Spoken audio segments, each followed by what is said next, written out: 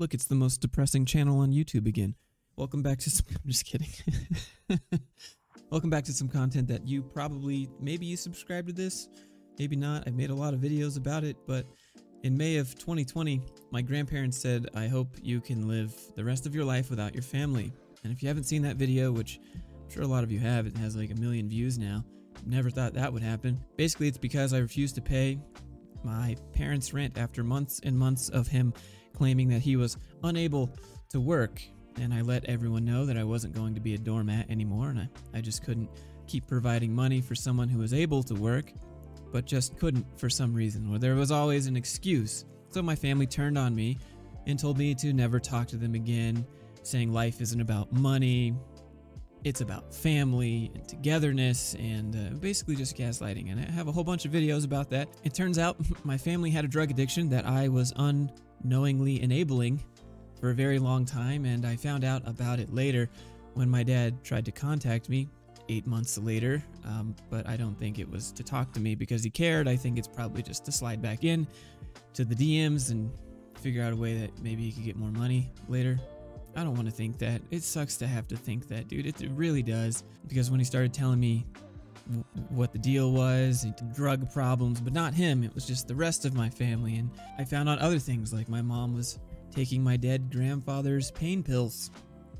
And my sister went to jail for a bit and then ran away from rehab. And my dad only talking to me to ask me for money. You know, just normal drug addict family stuff. I guess. But this isn't about all of that stuff. I don't have any more, I guess, drama like that to talk about. Everything's been no contact for a year since that video, pretty much, until he called me. And the only reason that number came through was because it was a very rarely unused number that I think that they canceled because the phone bill was too much, or I refused to pay it or something. But everything else was blocked, and we've been no contact for a year. And let me get this out of the way here. Not a single person in my family has ever apologized to me. Not one person. Even when my dad called me 8 months later, the first words out of his mouth were, "How you doing, boy?" Obviously, I should have just hung up the phone right there, right? But I didn't, because it's your dad. I imagine that my family thinks that I'm the bad guy for exposing them and putting them on the internet for everyone to see. When my cousin reached out and he said, "Josh, what can we do to make this stop?" And I thought, I wanted to think so badly he was talking about the inner emotional pain that I was having dealing with all of this. But it wasn't. It was just to get me to stop talking about it publicly, because that looks bad. You don't want to expose the family secrets. My grandfather, specifically, has never apologized to me, and he's the one that kind of kicked this all off.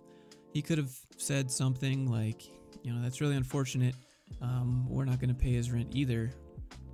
He could have said any number of things. I've had so much time to think about how this could have went so many different ways, and I've never been disrespectful to my elders, to my grandparents. I mean, there was a time when I was like 17 when I didn't want to go to church, and I guess, I mean, is that disrespectful? But I've never talked to them the way they talked to me that day. I don't know. It could have gone so many different ways. He could have just said okay. He could have just not responded. He didn't have to say, "I hope you can live the rest of your life without your family." And so here we are, a year later, and I'm living the rest of my life without them. Oh, and by the way, for all the people who say, don't talk about this publicly, you know, to be honest, I didn't talk about it publicly for a very, very, very long time. I kept it all to myself.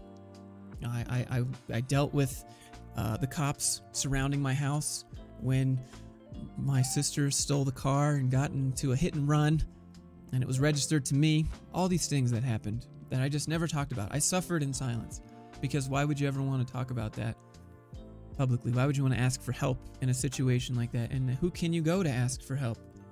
The only thing you can do is just keep dealing with it. And I thought I could help. I thought I could turn their life around. I thought I could fix them. My whole original plan was to help my dad make a YouTube channel so that people would respect his skills, since his jobs didn't really respect his skills. or that, you know, he could do something like Mythbusters and build cool gadgets, and it was going to be so cool. And I was hoping that I could, you know, maybe get him some tool sponsorships eventually, because when he moved, or when he became homeless, basically he had to sell all of his tools, and I know those were like his pride and joy. And like, I had this whole, I guess it was a dream, it was like a plan to get my dad back on his feet and doing something that he loved and that he could get paid for. It didn't work out like that at all. And it's something that I'm super passionate about, is helping other people do YouTube, to figure out a way to maybe, if they're into that, if they're into making content where you can somehow make a living doing things that you enjoy, that there's not a job for out there willing to pay you. And I thought I could share that with him, and we could have this father-son thing. And like, it didn't work out like that. When this initially happened in May, a lot of people said, you know, it gets easier, Josh. It gets easier from here on out. You just got to cut them off and focus on your own life. And to be honest, it hasn't really gotten easier. Really. I've just become more numb, I think. Does that sound messed up? That probably makes me sound like I'm an emotional wreck. That's where I'm at. I still think about them all the time. You know, a lot of people are saying, you know, in the comments, time to cut ties with your family. Family is overrated. Parents are overrated. Or they'll leave a comment, be a keyboard warrior, and say something like, I would have done XYZ if they did that to me. And it's like, yeah, me too. If I was a guy in the comments section. It's easy to type all this stuff out when you're not the one that has 30 years of memories and growing pains and nostalgia with these people. For me, over this past year, the hardest moments are when you want to share things with your family, like you did when you were a kid, when you were in kindergarten and you made those little noodles on construction paper in the shape of a smiley face or something, and you brought it home and you want to share it with them. Like, there's still things like that that I feel that I just want to share with them, and I can't really. Or, you know, I want to share things that I think are funny, or things that I would ask for help with, things that I would ask for advice with. Like, for example, the other day I was tinkering on I have this old 1975 Honda 350 XL. It's an old what's the word?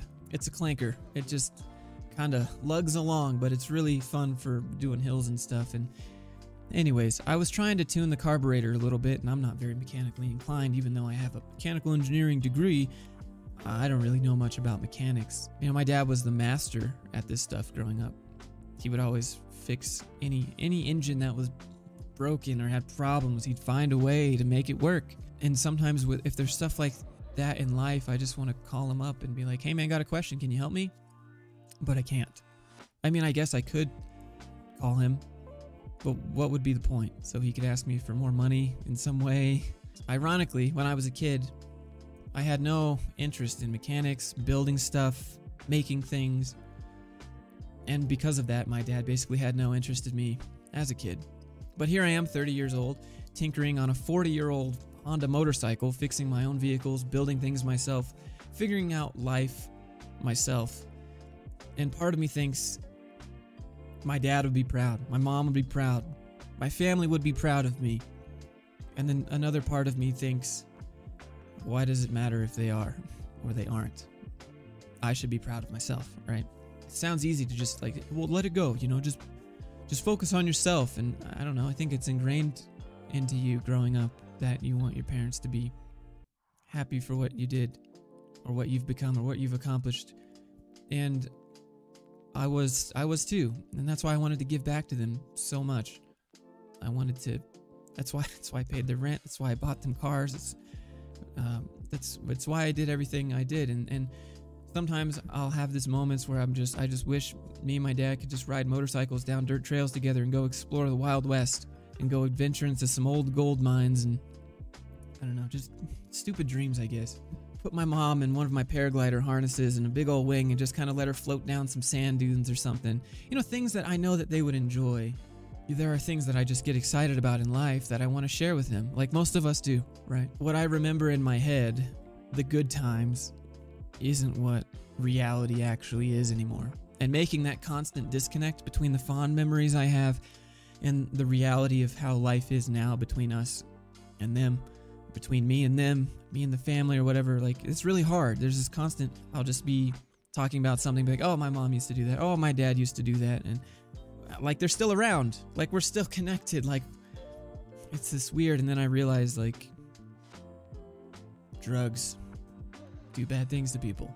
There are certain things that are special to me. Things I did as a kid, memories that I hold really dear, close to me. And it's most likely that I will never get to do these things with them again.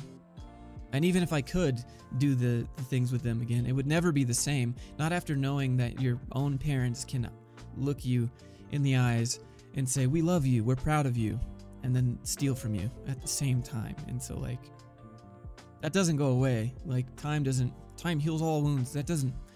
You don't forget that sort of stuff. And so even if we could do the things that I enjoyed doing with them when I was a kid and when I was young and we had good times and it wasn't always like this, if we did it now, it would still never be the same.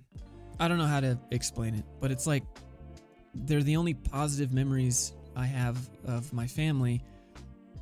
And I guess this inner child in me wants to relive and reconnect with those memories in some weird way. And so here we are a year later, and that's why I've been gone for, 9 days, 10 days now. And that's what I kind of decided to do. I took some time off and I wanted to go check some of my bucket list items off. Like, for example, as a kid, it felt like we were always around water in some way, whether that was the beach or the lake or this place in Georgia called Sun Valley Beach that seemed so big when I was a kid. And then I went back and visited it once and it was like this tiny little pool. But I can think back and clearly remember that if it was hot outside, there was some form of water. Like, we were swimming, and if we weren't swimming, we were running through a sprinkler, and if we weren't doing that, we were making our own slip and slides on old tarp somewhere that probably had some mold on it. If we were at the beach, we were flying some kites, we were bodyboarding on the waves or snorkeling. If we were at the lake, we were grilling, tubing behind the boat. You know, it wasn't always like this. Like, my family, we weren't rich.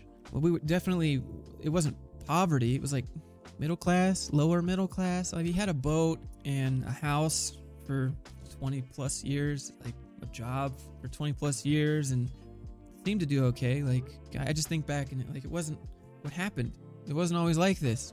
So something that I've always wanted to do since I've got my dogs is to take my dogs to the beach. Since my dogs are basically like my kids, I'm not having kids. I don't want kids. HRLA doesn't want kids. But that's what my parents did for me. And I wanted to do that for my dogs. To kind of, I don't know, reconnect with that. It's not the same, you know, but like, that's what I've wanted to do since day one. I've always wanted to take my dogs to the ocean and let them run around. So I drove 650 miles to the Oregon coast to let my dogs run around and play in the waves. So that's what my parents did for me. This probably sounds like I have so many emotional issues. So many childhood issues and stuff. And even though this trip to Oregon was a giant string of troubles, we still did it. And when I took my dogs to the beach and let them play around in the ocean, it meant the whole world to me. When I was 18 or 19, my dad and I started to share interests. We never really got along growing up, never really talked to each other. But when I got older, we started to share the same interest of RC planes, RC helicopters. He liked that stuff. That stuff's okay. I definitely like drones and stuff, but that was like his thing. And for me, I was always into the more extreme stuff, like actually being a pilot of a plane or speed flying down a mountain or paramotor, paragliding. And I showed him a few videos of speed flying. I remember I was like 19 and I said, we're going to do that one day, Dad. He's like, yeah, okay. And just last year before all of this happened, he got strapped into the paraglider harness and floated down the hill for a little bit. And that also meant like the whole world to me. And then right after we finished that, he asked me for money. That was neat. When I'm excited about something, I just want to share it with other people. That's how I am. Food, hobbies, movies, business. I just want everyone to be able to do it. I'm a pretty quiet person. In social interactions, I don't say much unless there's something of mutual interest. Like, I'm not just going to talk to you about something I'm not interested in. That's just not me. I'm not even going to pretend. I'd rather just say nothing and do my own thing.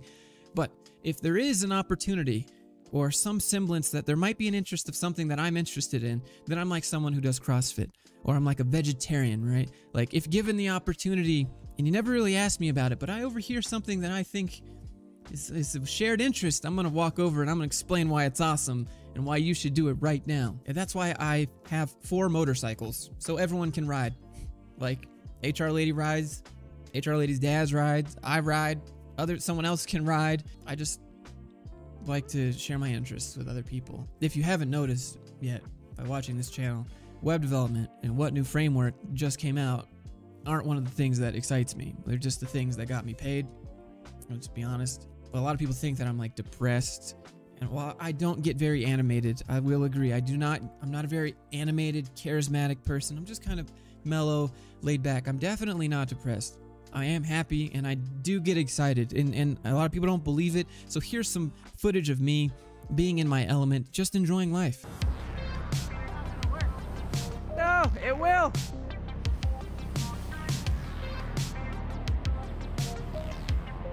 No. What? Motherfucker. Jump.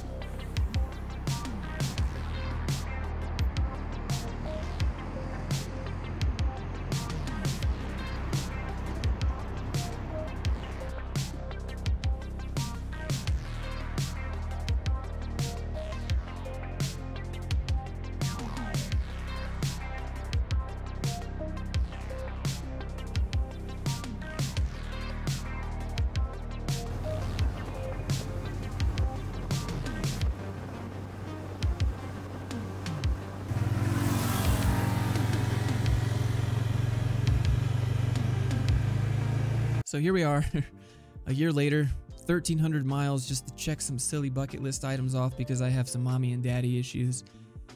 And I think I'm doing okay. But not a day goes by that I don't think about my parents. Like, I wonder what they're doing. I wonder how they're doing. I hope that they aren't homeless. I'd be lying if I said everything is good and fine and I never think about my family or my parents and the cord is cut and every day is great, because that's just not true.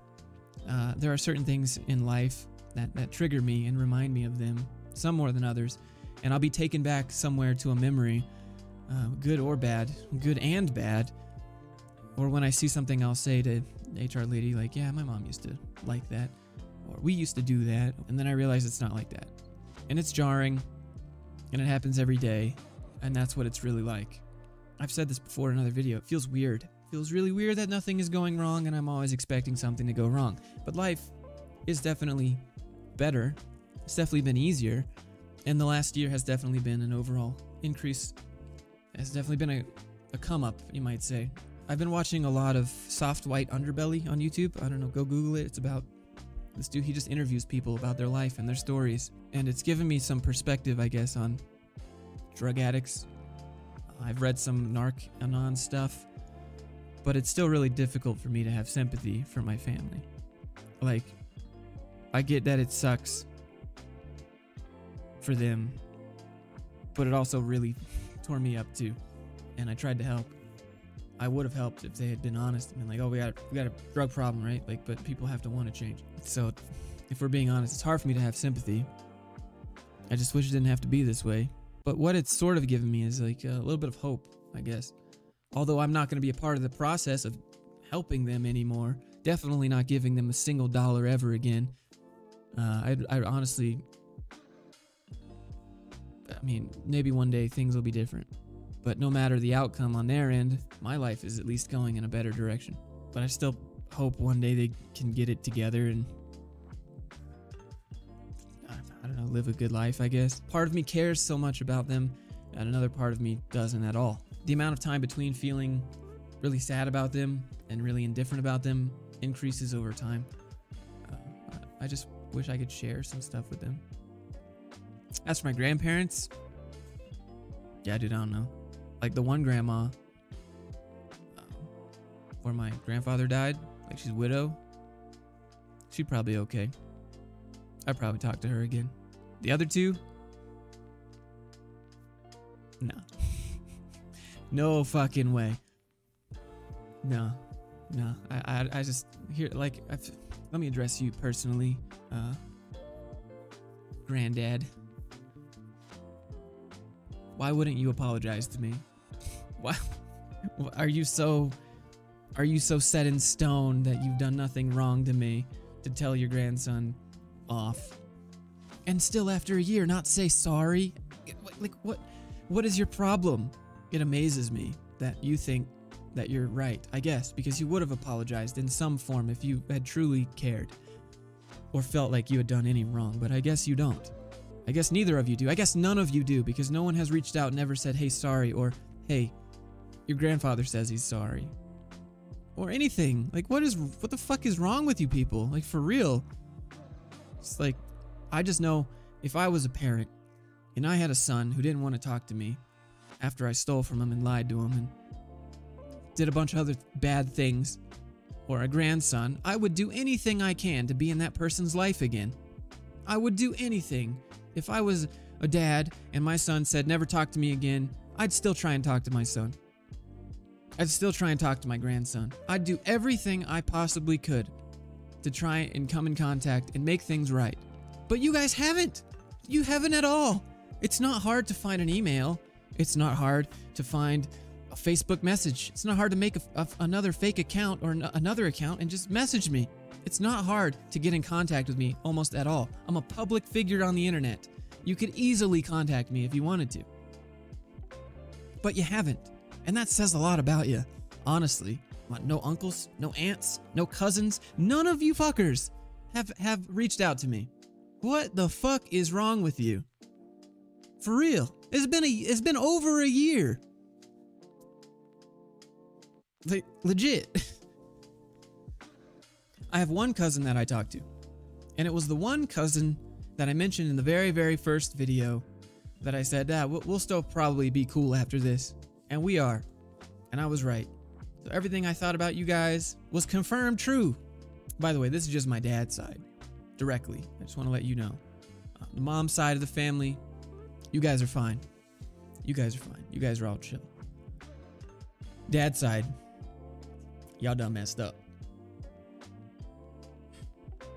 But that's what you get when you send me to church camp. You know what I'm saying? You guys can't imagine how many times I've gone over the conversation I would have with that side of the family. Like, if I ever had to talk to them again. Boy, but you know, that doesn't do anything for me, but just take away from my time that I could be using to do things that I enjoy with people that I enjoy being with now. And you know, that's another thing that I'd like to share. Like, I really wish my mom could meet HR Lady, or HR Lady's mom, or HR Lady's dad, because I feel like HR Lady's dad and my dad have mutual interests. They wouldn't get along, I don't think, but like things like that, you just want them to meet, you know, and you want everything to work. But that's just not how life is. Anyways, since I haven't had a lot of drama to post about, I've just been kind of doing other things, to be honest. I don't know if YouTube has like shadow banned my channel or something, because it kind of seems that way. Like, my subs have dropped, ad revenue has dropped, everything has dropped, but you know, it's kind of an ebb and flow of YouTube, but it seems like exceptional this time. I don't know. Is it me? I mean, maybe it's me. Maybe it is me. I'm open to being, you know, Josh, stop being negative and let's start posting only positive videos. Could be. Having said that, if you want to go see me in my element, go subscribe to the Joshua IRL channel and you can see just how the Oregon trip went and how everything went wrong. Why you gotta film this? Because it's hilarious. It's not. Because I don't want this in the video. Because it's hilarious. No. If you enjoy these rants, if you enjoy these life perspectives, do me a favor, click subscribe if you want to see more of this stuff.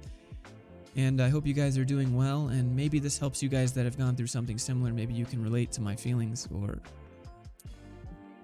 flip-flopping of emotions. Who knows? But that's it for this one. See ya.